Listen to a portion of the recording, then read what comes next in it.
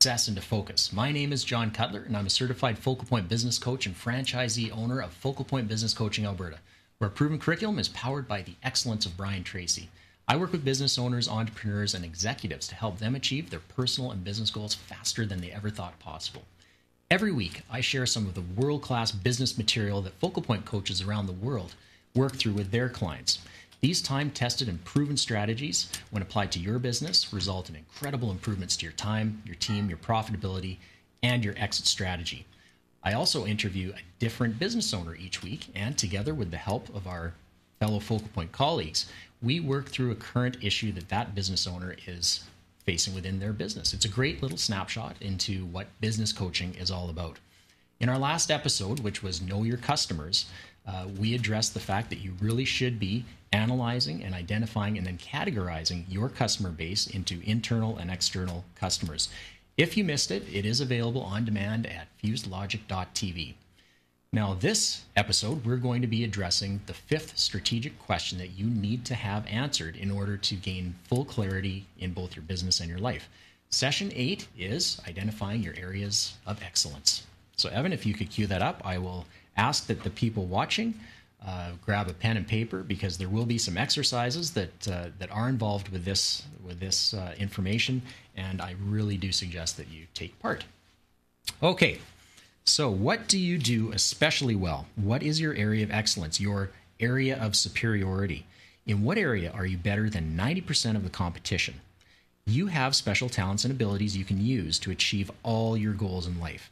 If you're serious about taking charge of your life, about achieving your goals, about building a successful and profitable business and making your life a work of art, you must discover what these special talents and abilities are, and then commit to honing them into a fine precision instrument.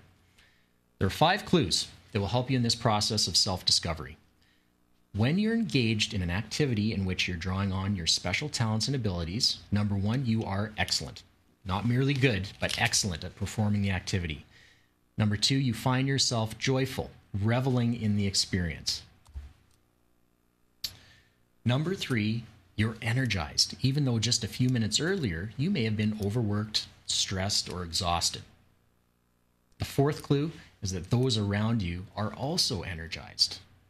That's a great clue to show that you're doing what you are meant to do, your area of excellence. And the 5th clue is you have the desire to continually improve in these talents and abilities, to settle for nothing short of becoming truly extraordinary. So you even want to get better at what you're wanting to do. What great motivation. Now, I did mention earlier that there are exercises, and we'll go through them a little bit quickly, but I will just reiterate that this will be available on demand, fusedlogic.tv. So if you missed something, make sure you go back and watch it again, because these are key questions that you need to have answered. So, in what areas are you excellent? Not merely good, but excellent. And try and think of 3. Number 2, which of your business activities bring you the most joy? And if you're not aware of what those things are within your business, I'm just telling you, be more aware of what you're doing as you're doing them. And are you happy? So just by seeing this information on the screen, by hearing me say, be aware, now you're going to be more aware and identify them. Number 3, which of your business activities most energize you? Number 4, which of your business activities drain you of energy? This is another really important question that you need to identify. Because if you can identify it, then you can make changes.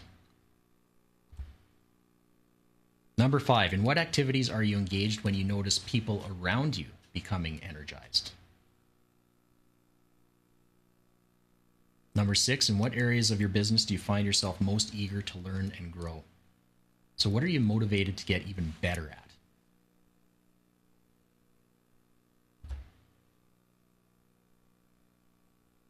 Number 7, so considering your answers to all of these questions so far, what are your areas of excellence?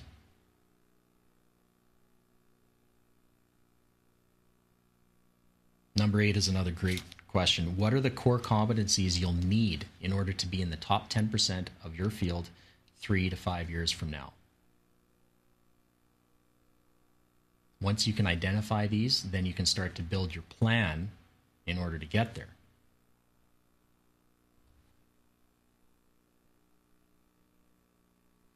And one final question, and I'll get Chelsea to come on over and join me, our guest.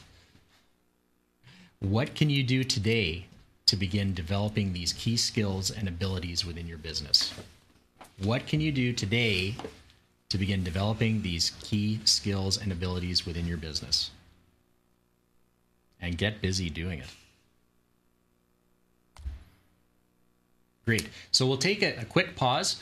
We're going to have a 1-minute commercial from the sponsor of the show, which today is me. I've got an exciting event coming up that I just wanted to tell you all about. Are we good to go with that, Evan? Perfect. I'm Peter Clark for the Navigational Coaching Series. On the line, I have John Cutler with exciting information about his upcoming coaching event in September. John? Hey, thanks, Peter. I'm super excited to tell you about our 2-day navigational coaching and team building workshop on September 19th and 20th right here in Edmonton, Alberta. It's specifically designed for leaders, supervisors, and managers within organizations to provide them with better skills to motivate and communicate with their team. Here's the kicker, literally. I've enlisted my dad as part of the delivery team of the workshop, which really makes it a unique and even more powerful proposition.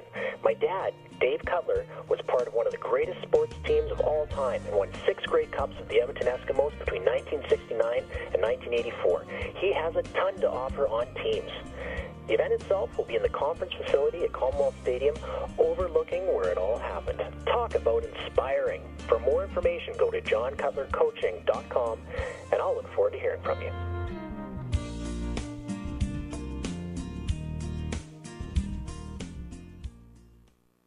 Great, and welcome back.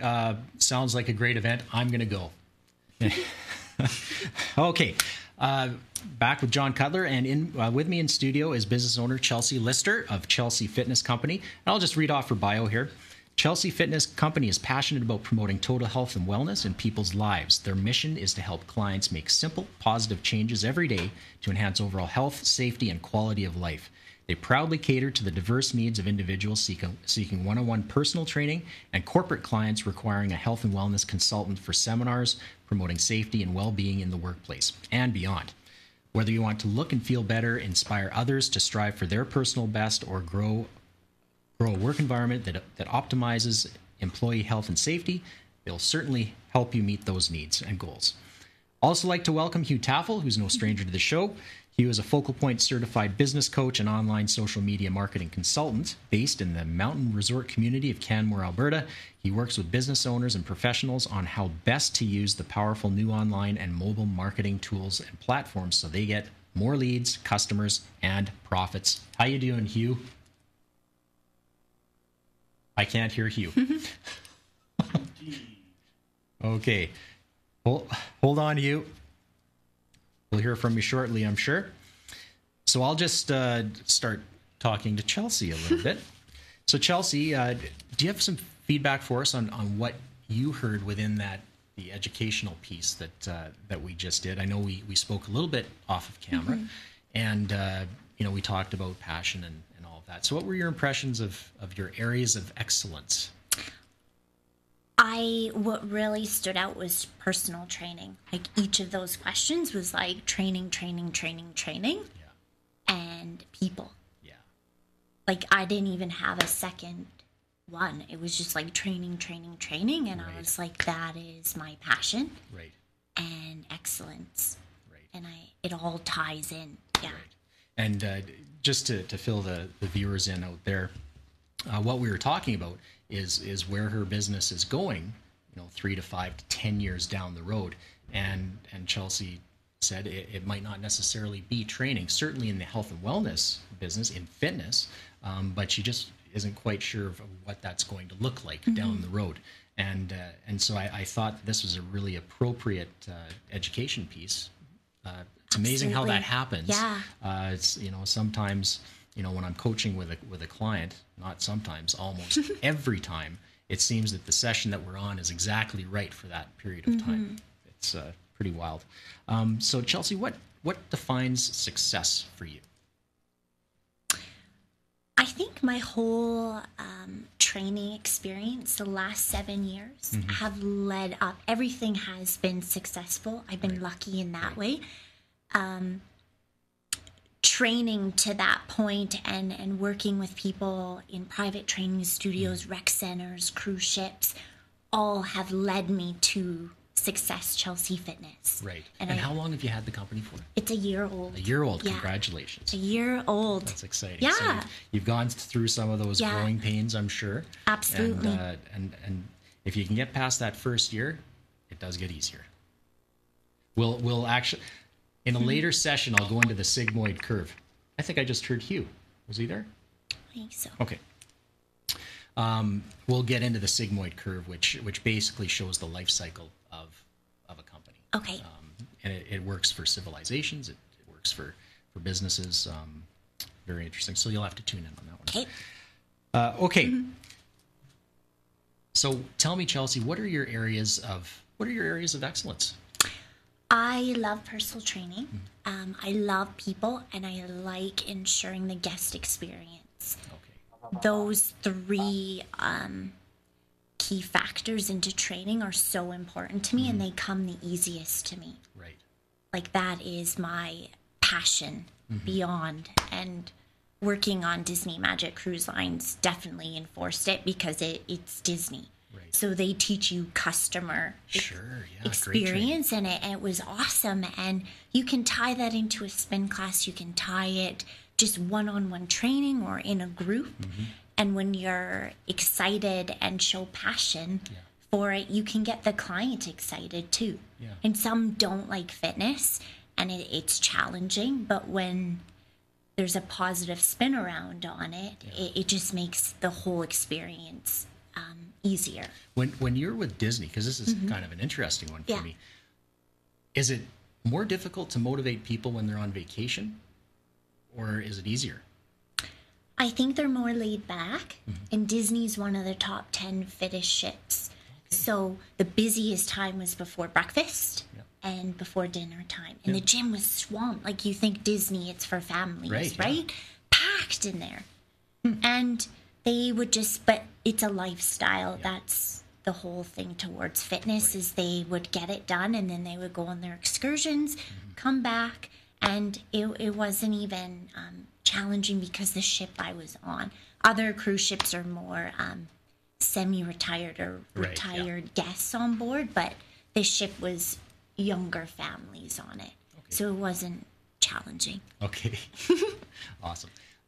Tell me, what do you consider to be your greatest weaknesses? Like, where do you have the most room to improve on, and how is that impacting your business? I think the biggest area is marketing and bringing new clients in. Right.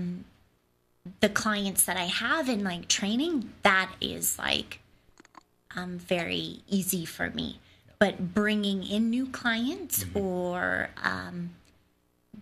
grabbing a new lead, because I'm so focused on training and stuff, and trying to find time on top of that and maintaining your existing clientele, I find that that's challenging, but it has to be looked at because it's a huge part of my training business. This would have been a great time to do an illustration that I do called the 3 Eyes of the Entrepreneur, where the entrepreneur always has to be looking forward, and when you are looking forward, that's when you're actually asking questions like, well, what if I tried this, or how can I do this? You need to be able to spend more time being that entrepreneur. When you're training, you're the technician, right? And that's, you're not asking the questions that are driving your business forward. You are basically day to day, you're in answer mode, you're taking care of your clients, right? When you work with a coach, and you know this, I bring owners up to entrepreneurial status, right? So that's when we do ask those questions. One day I will do the 3 Eyes of the Entrepreneur illustration on the show. It's just not going to happen today. Hugh, are you there? Yes. Can you hear me now, John? I can hear you a little bit. A little bit, but you are there. Okay. Yes. Good. Okay. Have you been able to listen in on what we're talking about? Yes. Okay. Perfect. Can you hear? Just maybe turn it up just a little bit. Okay, perfect. So Okay. Hugh, I'll give you the floor. You have a little bit of Chelsea's background. We've identified that maybe the sales and marketing aspect are something that she could improve on. So I'll give the floor over to you for a moment. Okay, Chelsea, can you hear me now? Hello? Hello? Yes, Chelsea. Oh, perfect. Okay. Okay, let me ask you a couple of questions first, if I may. You had said that your marketing and sales is your biggest challenge with your new business. Now, your business is now a year old, or is that right? Yeah, correct. Okay. So my first question then is, which part of the marketing or sales is your biggest challenge? In other words, is it finding people who might be interested, or is it selling people who you have had a chance to meet who've expressed interest? I think it's that initial meeting the unknown. Because if I know someone, it's not an issue. But if it was like a cold call or just walk up to a business and go in there and ask, I find that very challenging. Right. And I think if I did it more, it would become easier. But because I'm intimidated by it, it's more challenging. And sorry, just to interrupt here, Hugh, just to backtrack a little bit, Chelsea has identified one of the greatest opportunities for her will lie in the corporate wellness sector, correct? Yeah, okay, correct. So that when she talks about going into a business, that's what you're talking about. Okay. Okay. So then my follow-up question, Chelsea, is how do your clients find you right now? How do you attract Sorry, Hugh.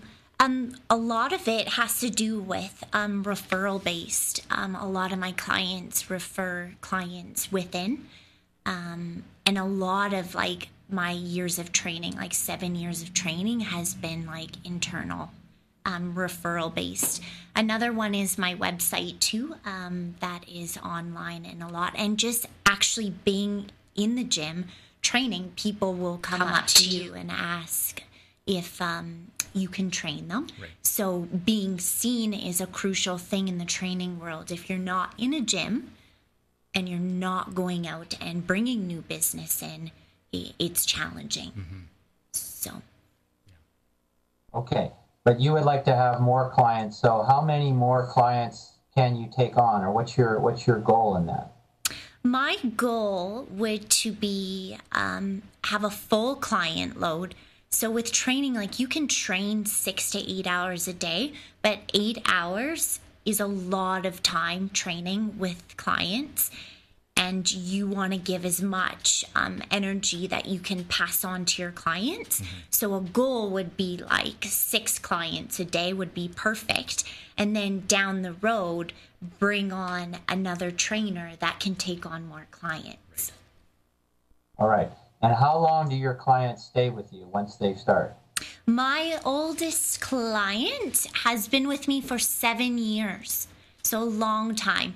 And lots generally, my problem is I can get the client in and train, and we can have a relationship that is for a long time. It's just bringing in new clientele. The acquisition portion, Right. Okay. So 6 clients a day.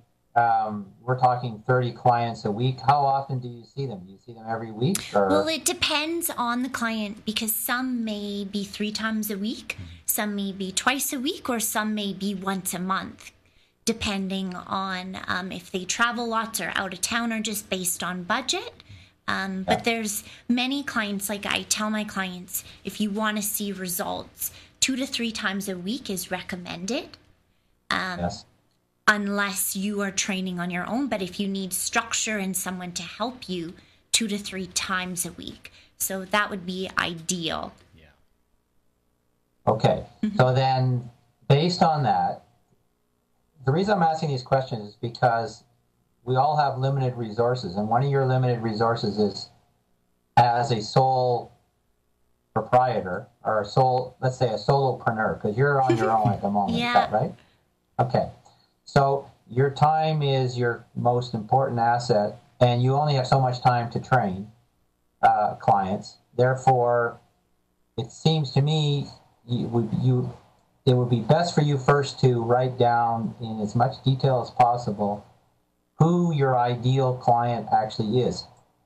How many times a week will they train with you?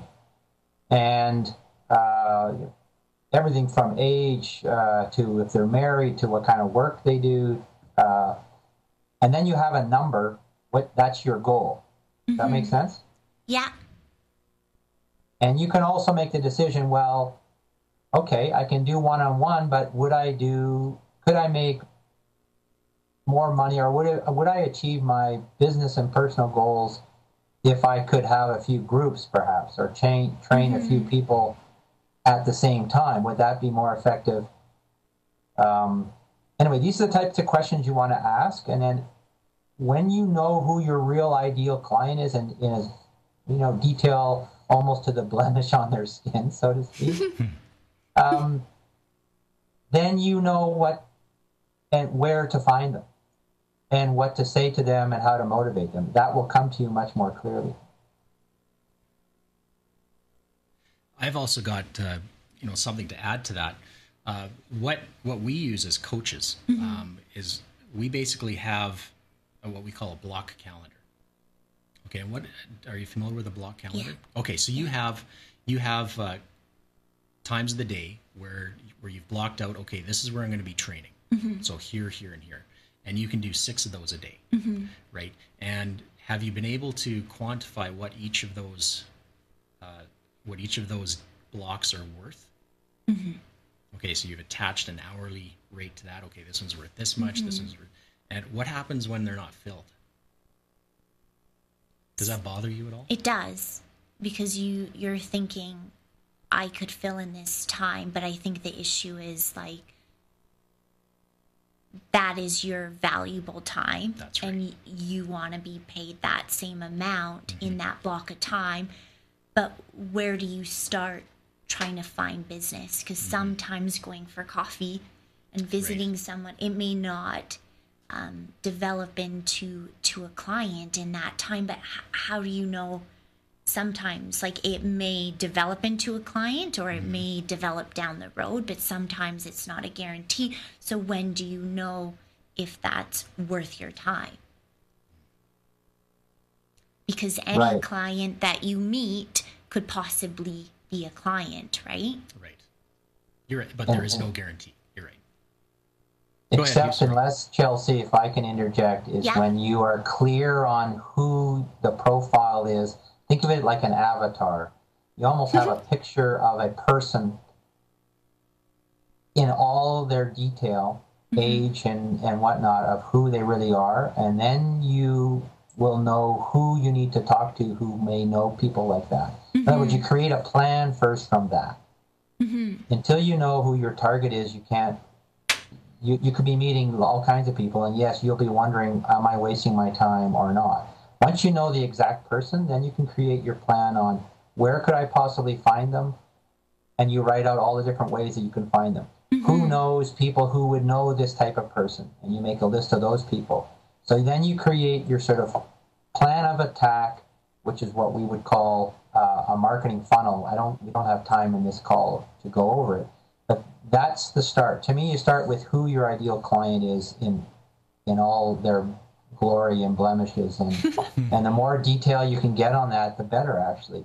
And I like to think of it as it's much better when you think of it as a person rather than a number or a stat. And you could even give that avatar, let's say, a name, and you'll find it easier. And then when you write any type of copy, or you change your website, or you change your flyer, or whatever your other marketing is, everything is aimed towards that person and what that person would most, let's say, be attracted to as far as your message goes. You'll find it much, much easier. And this leads to one of the biggest principles in coaching that we talk about all the time, which is Pareto's law, or better known as the 80-20 rule. focus 80% of your energy on, or sorry, turn it around. Focus all of your energy on who is the most likely candidate, which often is only 20% of your overall prospects. In other words, your top 20% will provide you with 80% of your revenue, etc. So focus as much as you can on the key people, and you will still attract others anyway.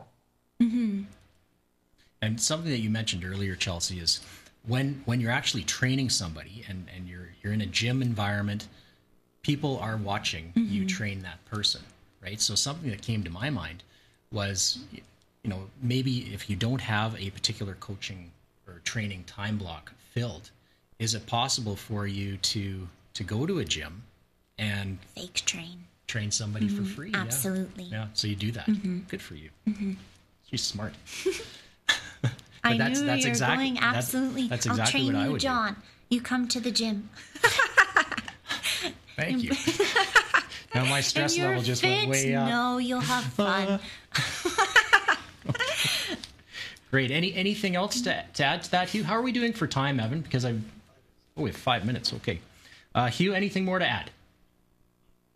No, I think, in the concept of the time that we've got, there's an exercise, I call it sort of I borrowed it from a marketer by the name of Jeff Walker, which he calls it your launch story, which really is asking all the questions that I just asked. Also going into Chelsea, not just physically what they are like and where they live and their demographics, but also what do you think are their inner core desires? And what are their major hot points? In other words, why would they want to train? What's their frustration?